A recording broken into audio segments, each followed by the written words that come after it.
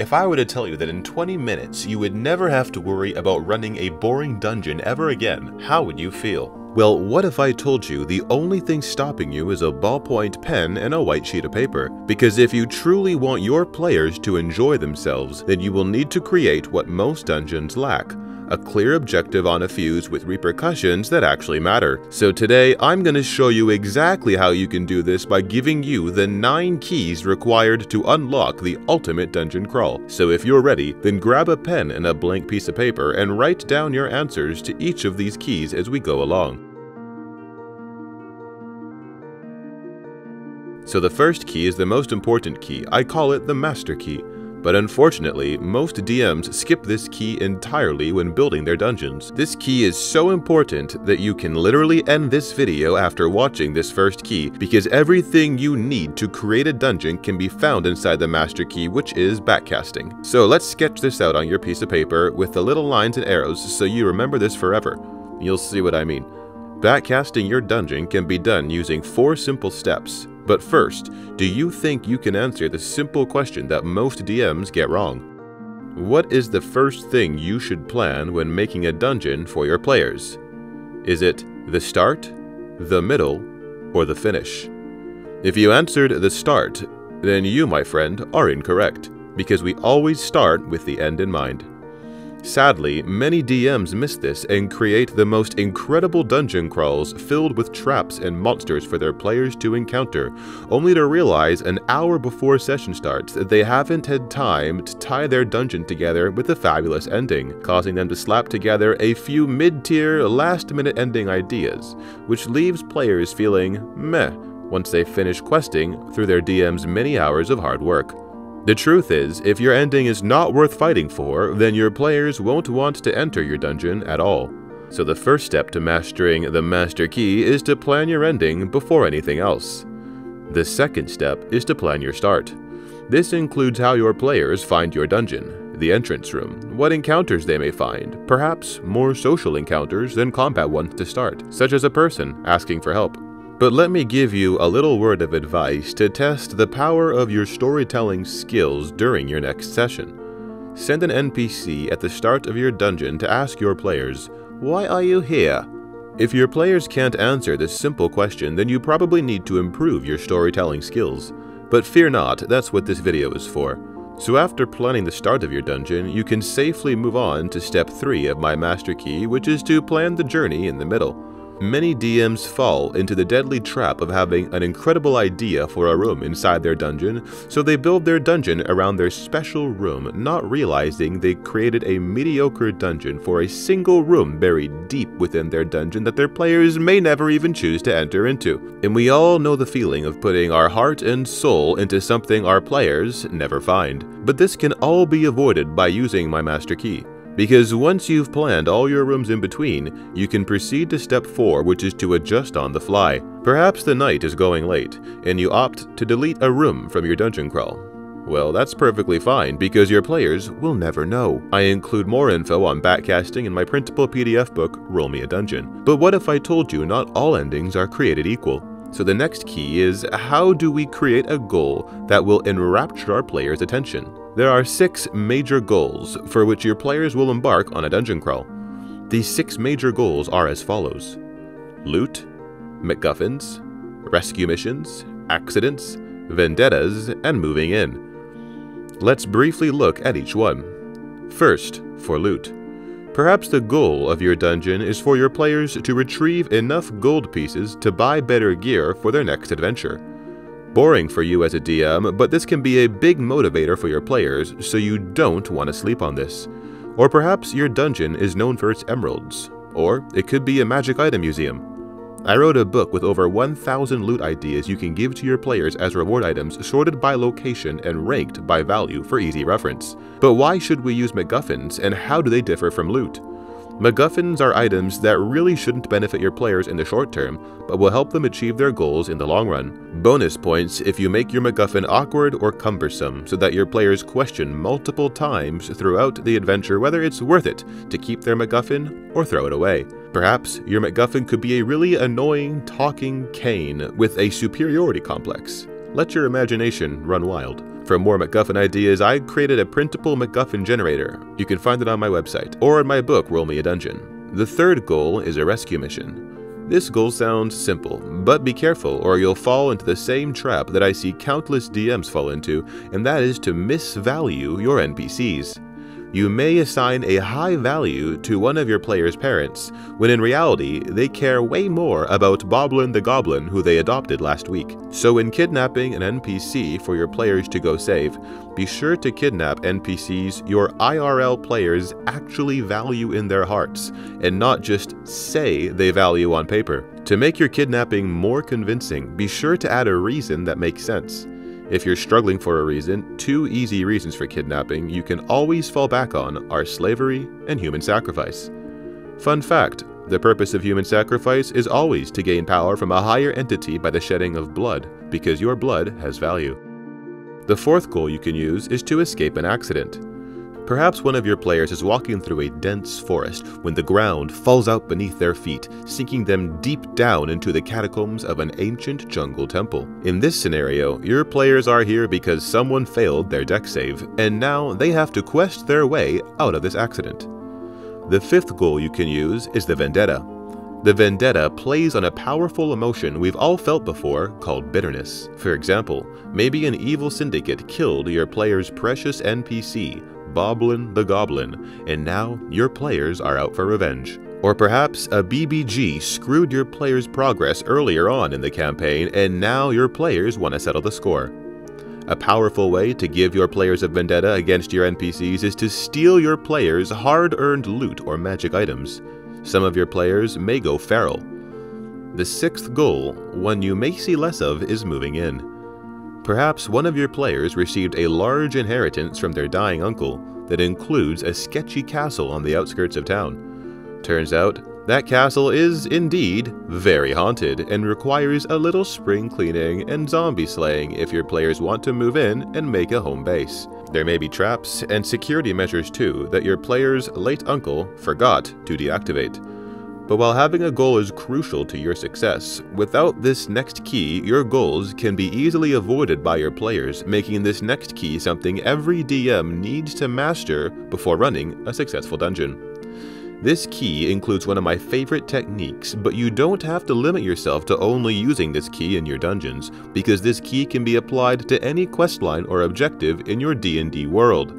The third key is setting high stakes that fit your campaign. The 3 types of stakes that your players will eat up faster than a 9-year-old boy can scarf down half a dozen chicken nuggets are comfort zones, ticking clocks, and reputation. But how can you use these scenarios in your D&D campaign? Let's start with comfort zones. Comfort zones play off your players' fears, flaws, and regrets by wrenching them outside of their comfort zones to either overcome their discomforts or die trying. For example, maybe your party's dragonborn is afraid of heights, so why not build a tall dungeon filled with tight ropes suspended high above the ground? This may require delving into your players' backstories, but it feels so incredibly worth it as you watch your players shudder in their boots. Maybe the human PC lost their family in an orc raid, and now they hate orcs, but are forced to work together with an orc NPC in order to make it out of your dungeon alive. It's encounters such as these your players will always remember. Next, we have ticking clocks. Ticking clocks can make even your most passive players sit on the edge of their seats in suspense as they fear for their lives, because ticking clocks play on your players' primal desire to survive. But this technique will only work if your players know that their clock is ticking. So how do you use this technique in a dungeon? Perhaps your players are questing through an underground labyrinth when all of a sudden it starts to flood with water. With each room they enter, the water level increases, showing no signs of stopping. Past their knees, then their waists, now up to their chests, and soon their chins. Will they drown, or will they escape before time runs out? Or perhaps one of your players got infected by a rare magical virus and are in desperate need of a cure before they turn into a foul aberration not found in the monster's manual. Their skin has already started changing color as their limbs begin to take shape. It's only a matter of time before the infection runs its course, but they were told there was a cure at the end of this dungeon, so if only their party can reach the end of your dungeon in time. Now that you've got the basics, you can probably think of a lot more ticking clock ideas for your dungeon. Jot them down on your piece of paper and press play when you're ready to continue. If you want more ideas, I've written up over 30 ticking clock prompts you can use in my book, Roll Me a Dungeon. The third stake you can use to captivate your players is by using reputation. Perhaps one of your players is afraid of looking silly in front of the fair maiden they found attractive in your last session. Or maybe one of your players is on a mission to prove themselves to the father who never loved them as a child. Or perhaps another one of your players is constantly babied by their granny and wants to prove to dear granny that they can take care of themselves. You get the idea. Combining the stakes I shared with you in this key will create irresistible reasons for your players to pursue the alluring goal you set for your dungeon. But beware, because while having a goal without stakes is like floating down a lazy river on a hot summer day, having stakes without a goal is like drifting aimlessly in space with no oxygen tank. So these two keys go hand in hand and should not be separated if you want your players to have a good time every time, which just so happens to be the reason I make you videos. The fourth key is sadly where most DMs start planning their dungeons, skipping the crucial first three keys, and that is your dungeon's location. What does the environment of your dungeon look like? Is it coastal or buried deep in a mountain's core? What does the building or structure look like? Is it built in a tower that scrapes the heavens? Or on a giant ship that's slowly sinking? Here's a pro tip that most people miss about your dungeon's environment. Once you have defined your dungeon's location, jot down one benefit and one threat that your environment provides your players. Feel free to pause the video, pick an environment for your dungeon, and jot down one benefit and one threat for your environment now. If you want a tip that your players will love, consider adding a local critter in your dungeon environment. Imagine the look on your players' faces while they're slaying terrible monsters deep within your dungeon when they come across an abandoned room in your dungeon home to a stray cat or a family of wild foxes. These local critters may even become your party's new mascot, which you can leverage later on in your campaign against your players for a crazy questline. This next key will remain hidden from your players, but will make your dungeon experience 100 times more believable if done right, which is your dungeon's lore. While you shouldn't waste your time on this key, skipping it altogether is a tragic mistake. Writing your dungeon's lore should be as simple as answering the following question: why does your dungeon exist? Perhaps your dungeon was a military base of operations, or a nobleman's safe house. Whatever the reason, take a moment to jot down the reason your dungeon exists on your piece of paper.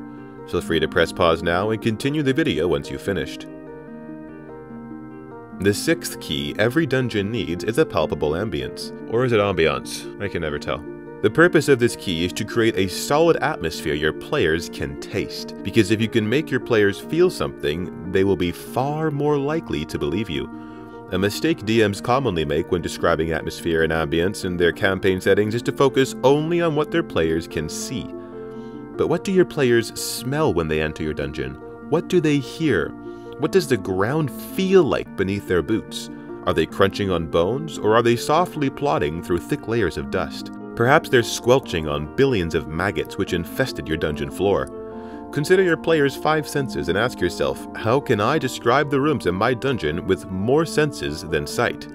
You don't need to use all 5 senses to describe each room your players walk into, but using 2 or at the very most 3 should more than suffice. Sadly, many DMs fall into the trap of planning their entire dungeons around this next key, which, as I mentioned earlier, mixing up the keys will cause your players to lose interest in your hours of hard work real fast. The 7th key a dungeon should have are inhabitants. While it is possible to have a dungeon without any inhabitants, I'd advise against it because creatures add life to your dungeon that will engage your players far more than any puzzle or trap. We've already talked about local critters in the 4th key, but now we're going to dive deep into the creatures who are actively involved in running your dungeon.